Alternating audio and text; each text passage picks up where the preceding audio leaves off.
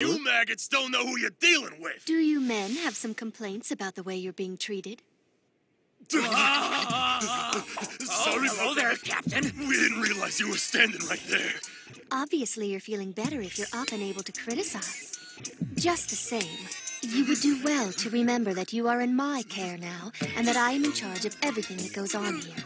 As such, while you are under this roof, the members of my Squad 4 have your lives completely in their hands.